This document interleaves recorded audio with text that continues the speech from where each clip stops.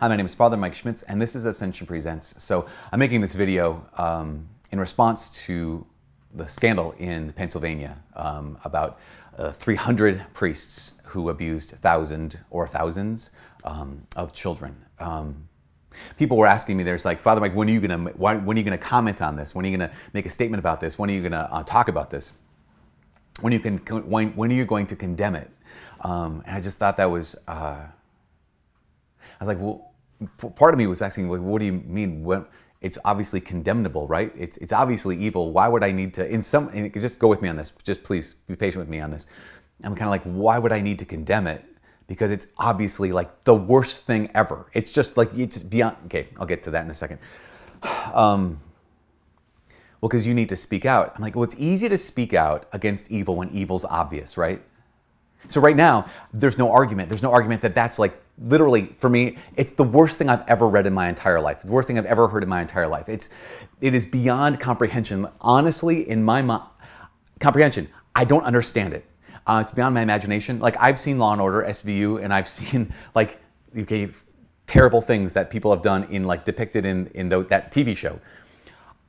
I could never imagine in my entire life what I heard about priests doing to these kids. Never, ever. And so they're like, Father, speak against this. I'm like, if I were to speak against it now, I would be merely virtue signaling. That's all this video would be. It'd be virtue signaling. What's virtue signaling? Virtue signaling is putting on the appearance of like, hey, I'm on this side. When it comes to the evil thing, like, I'm against the evil thing. And that's obvious. But see, the problem with, there's a difference between virtue and virtue signaling.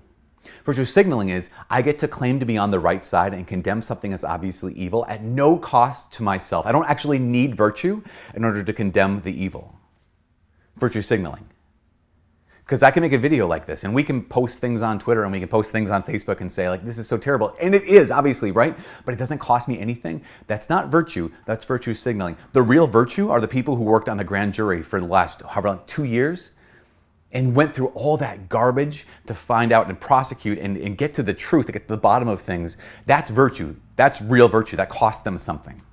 The actual virtue has to do with those good priests and good bishops who are willing to say, actually, no more.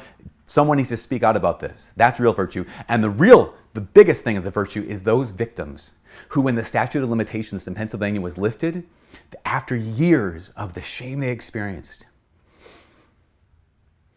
after years of what they had to go through,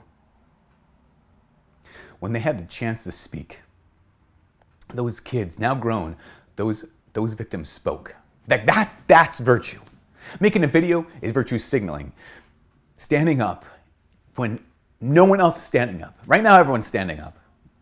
This video could be just another voice. But when those people who were hurt, when they stood up, that's virtue. And that's so important. So, so then if that's the case, then why I'm making the video, if all it is virtue signaling, is because one of the things I ask people is like, well, why would you, I don't know, again, I'm just apologize for this, but like, why would you need me? Like, I'm just some priest in Minnesota. Why would you need me to say something about this? And one of the things that kept coming back was, well, we just want to know that you priests are as angry and upset about this as we are.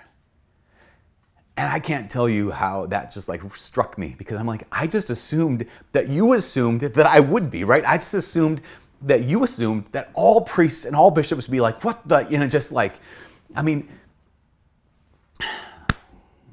I realized the gap, right, between the gap of trust that's between a lot of people and the church when they have to be told that, oh, the horror you experience when you heard some of these stories is the horror that your priest and your bishop feels.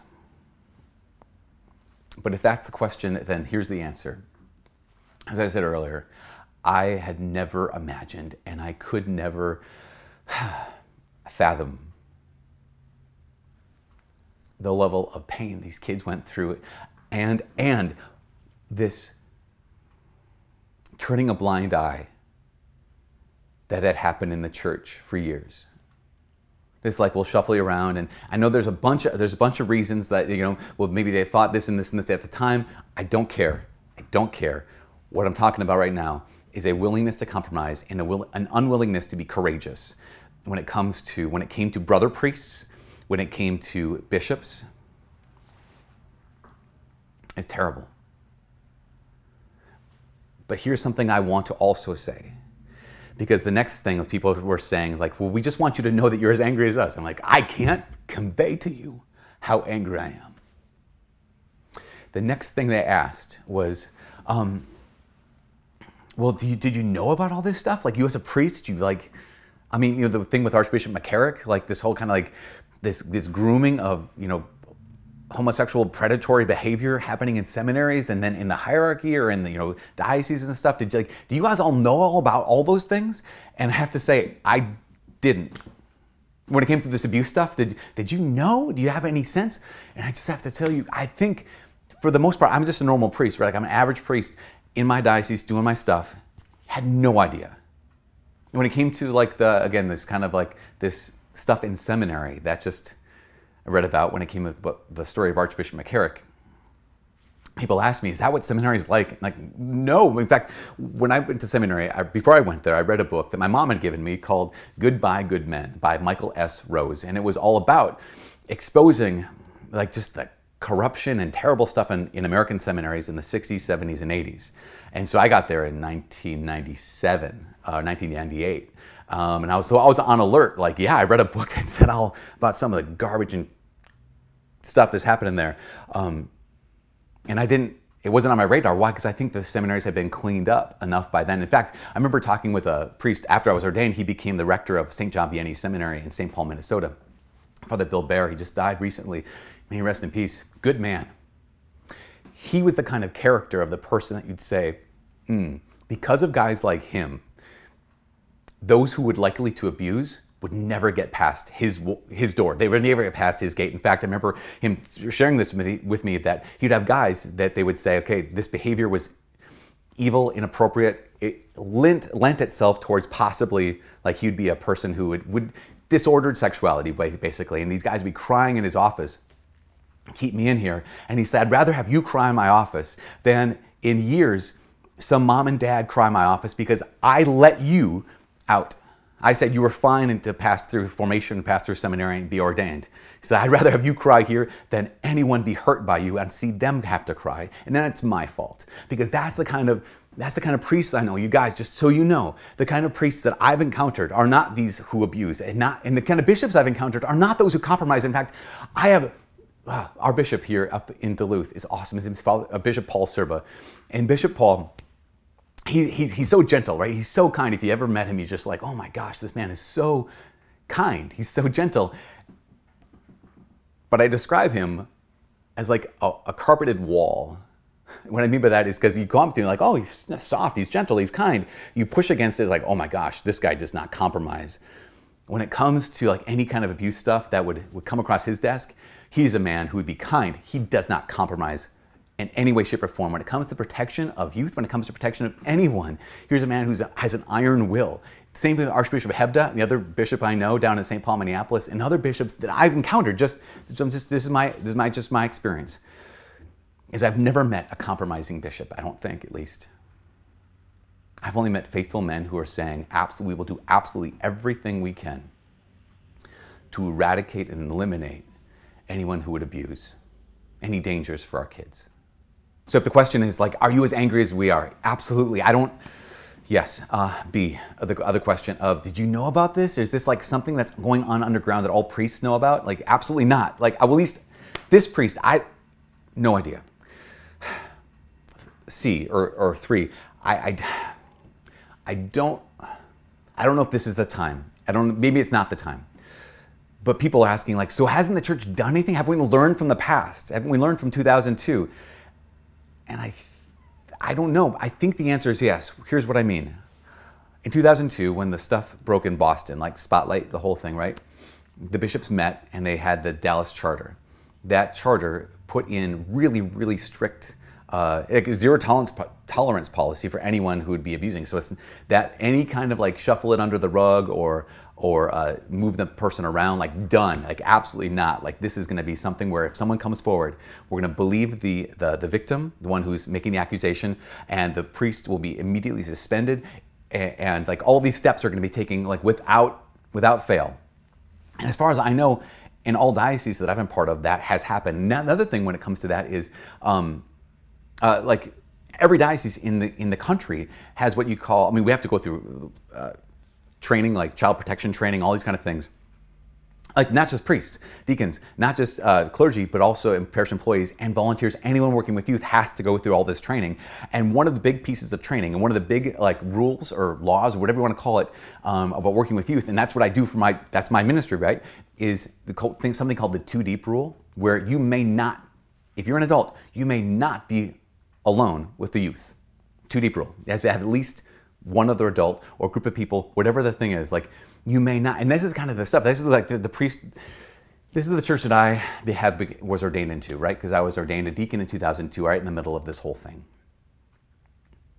And so it was, I remember when I got ordained, and we went out with my family, went out with my family to a restaurant, whatever, to like celebrate. I got ordained and this and that, and I remember getting up from the table to go to the restroom, and I walked by these guys who were about my age, you know, at the time.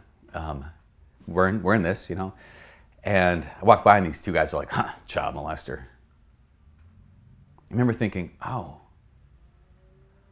so this is what this is going to be like. This is what it's going to be like to go out in public. And that's how it was. I mean, that's kind of what it's been. You know, you go to the grocery store, walk through the airport, and moms have their kids and shift them over to the other side, like watching me, you know, like. And I remember being really troubled by that, really bothered by that the first year. I mean, it always bothers me, whatever, but being really, really bothered by that. I remember going into the chapel going like, God, what the heck? I mean, I didn't do anything. Why is this? Why do I have to deal with this? And I remember the Lord speaking, and he was like, you know what? Those kids didn't do anything either. They didn't do anything wrong. But because of someone else, they have to carry this weight for the rest of their lives. They didn't deserve it. So if you have to wear a collar and maybe some people look at you suspiciously, then you can bear that. Because those kids didn't deserve this. And they are experiencing far, far greater weight, greater pain than you could ever experience by someone looking at you askew, you know? Here's the last thing. I know some people would say like, okay, so this is the church I'm in. I can't stay. I gotta leave. I get it. I understand. I kind of understand. I kind of understand because I'm like, I don't know, I never believed in a bishop. I never believed in a priest. Some of the priests I looked up to when I was a kid or growing up, coming of age, you know, I failed in big ways. And so like I never like put my faith in like the priesthood or a certain priest or a certain bishop. And again, I've always known that the church is broken because I know that I'm broken, and I know the human condition. So I guess there's a piece of that I don't get it. If Jesus founded the church, then why would I ever leave, even if it's got corruption? But I would invite you to do the same. Don't leave the church when things get tough. Lead the church when things get tough. Say that again. Here's what we do as the body of Christ, as Christians, as followers of Christ, as Catholics. We don't leave the church when it gets difficult, when there's bad things, when there's awful stuff. We lead the church when there are bad things, when there's corruption, when there's awful things. And the best way you and I can lead the church is by becoming saints. That's it. Like nothing short of that is going to help anything. We have this policy, this Dallas Charter, we have all these 2 deep rule. All those things are fine. Those are good. They protect kids. None of them are enough. None of them are enough. When the things get difficult, and when you just like, you know, the thing gets peeled back and you're like, this is disgusting. Don't leave. Lead. and lead by saying, what is disgusting in my life? Where in my life do I compromise? Where in my life do I say, oh, that's fine, or this is fine, and stop it? Where in my life is there infidelity? Where in my life is there a two-facedness? Where in my life is there corruption? And weed it out, bring it into the light, refuse to compromise with it. And don't leave the church. Brother and sister, listening to me right now, don't leave the church, lead the church. The church needs you to lead it by being a saint more than ever. Maybe we needed it in the last 100 years too, absolutely. Maybe we needed it in the last 2,000 years, that's true. But right now, it is unmistakably clear that what the church needs more than, again, another charter, more than more rules, what the church needs is people who are willing to be uncompromising with themselves in their pursuit of Jesus, to be courageous, to be faithful, to become holy, and to lead the church by becoming the saints that the church needs right now. Again, please, don't leave. Lead. From all of us here at Ascension Presents, my name is Father Mike. God bless.